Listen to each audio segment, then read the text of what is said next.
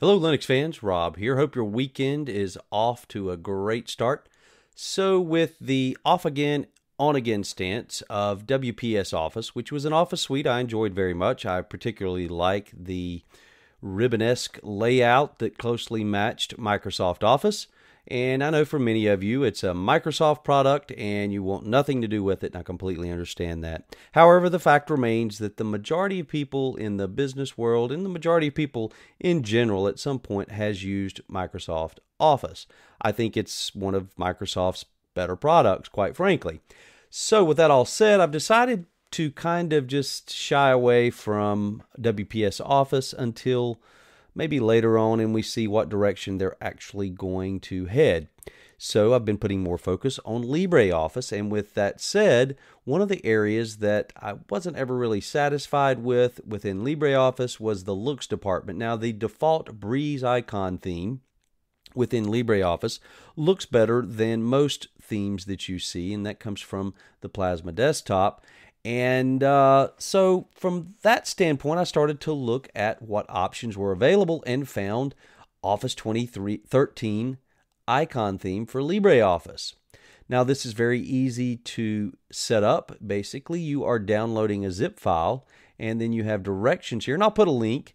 You have directions here for where to copy that zip file into, well, let me back up. You rename the zip file. And again, the directions here are very easy. You rename it to images_office 2013, and then you copy it into the folder listed here. Once you've done that, you'll launch into LibreOffice, and I'll just go to LibreWriter, and you'll see here the Office 2013 icon set. I think it looks fantastic. Yes, it's a Microsoft product, and I know for many of you, you're saying boo right now. But you got to admit it looks great, and it's very familiar. So you kind of just know from muscle memory what these icons are and what they do.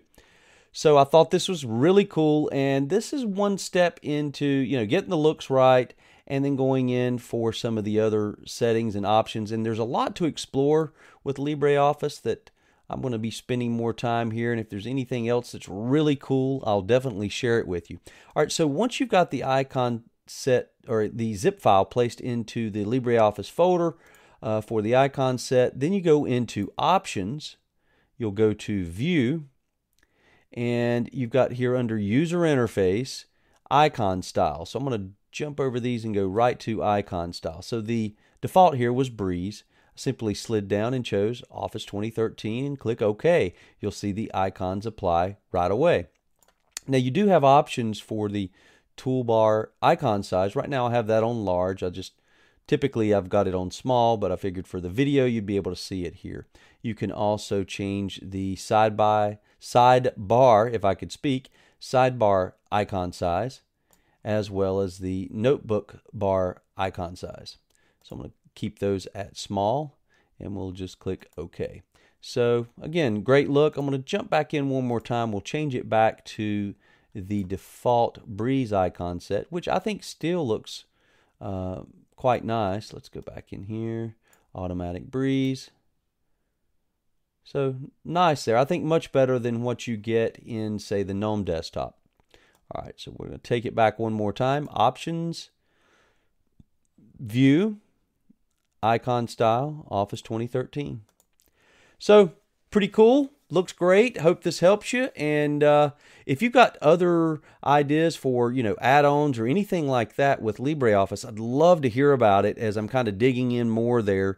And many of you viewers have been using LibreOffice for many, many years, and I'm sure you've got lots of cool tricks and add-ons and things and tweaks that you could share with us. So look forward to seeing that. All right, as always, thanks for watching.